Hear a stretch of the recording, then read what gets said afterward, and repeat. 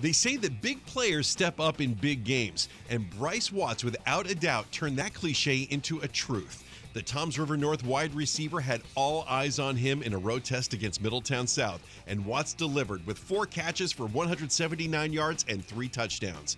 With 30 catches for 765 yards and 9 scores, Watts gets plenty of attention on the offensive side of the ball, but he's equally outstanding as a defensive back, where he can shut down big pass plays.